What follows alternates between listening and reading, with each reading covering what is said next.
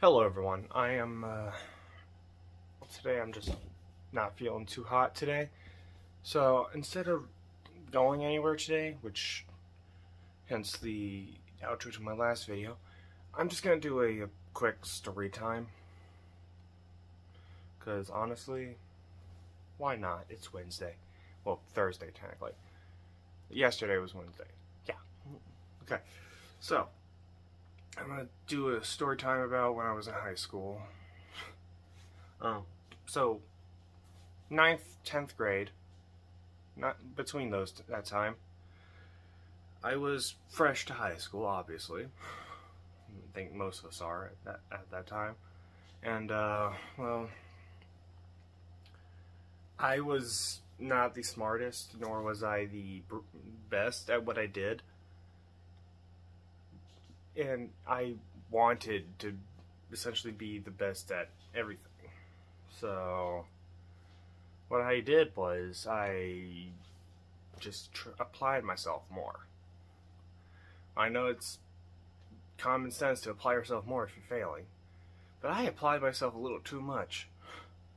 So one day, like a few weeks after I'd been applying myself for a longer time, like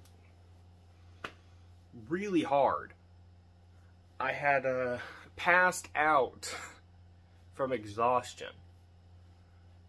It was to the point where every morning I would just go to school, lay my head down on the desk, and just fall asleep for the morning announcements. The only time I actually woke up was when my friends were like, "Hey, you need to do the pledge." I was like, okay. It was the funniest thing ever. And we did the pledge. But later on that day,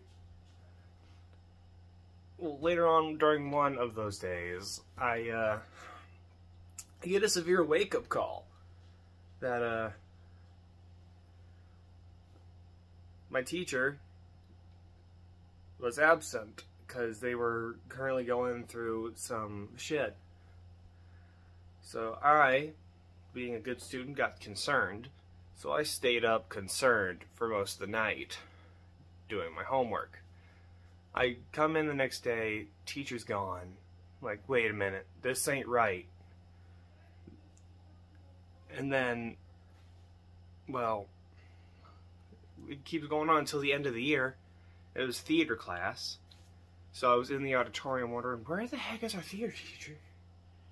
And later on that year, we realized, oh crap, she's either dead or she quit. I was willing to bet she quit. A lot of people were willing to bet she died. So that's why we're getting subs every day. Because yes, the day before she officially left us, she was the sweetest lady. She was awesome. She just upped and left that day too. So I honestly don't want to be saying names, but I wish I could have figured out what was happening with her before she just left. Because at that point, it was a little too late, but I could have at least tried to support her if she had told me, "Hey, Matthew, you realize that I'm going through something, right?" It was like, I did not know. Why didn't you tell me? That didn't happen. She just left. And honestly, kind of made me a little bit depressed. Then the following years were just standard. And then I met my girlfriend. Well, I known my girlfriend, it's just she decided to say, "Hey, I want to go out with you." I was like, "Oh, sweet, I want to go out with you." So essentially she was my crush. So we got together for about a year in my 10th grade year, only to end up separating in my 11th grade year, or up till my 12th grade year. Then we recently got back together after I graduated. So that was fun, especially considering all the crap I've been through since I graduated. Look, no matter what, school's always going to have a place in my heart. But the internet does help you a little, alright? Just, that's personal preference. And, yeah. I would have to say that's about it in terms of, like, my high school experience. Well, the traumatic part. The good parts were average. They were just, like, wholesome moments between teachers. Teachers just being the funny goofballs that they are. Or have potential to be.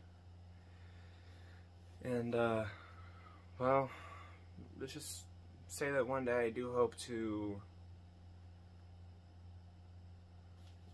help become a teacher at least.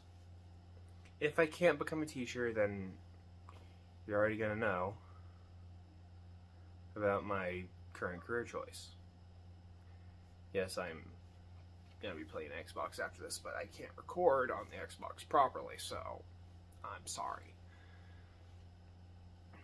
But yeah, that just sums it up for my traumatic experiences in high school. There are more traumatic experiences, but I'd rather not go into detail about those. Anyway, yeah.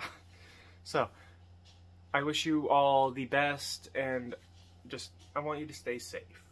Be safe, like and subscribe, and I'll see y'all later. Bye-bye.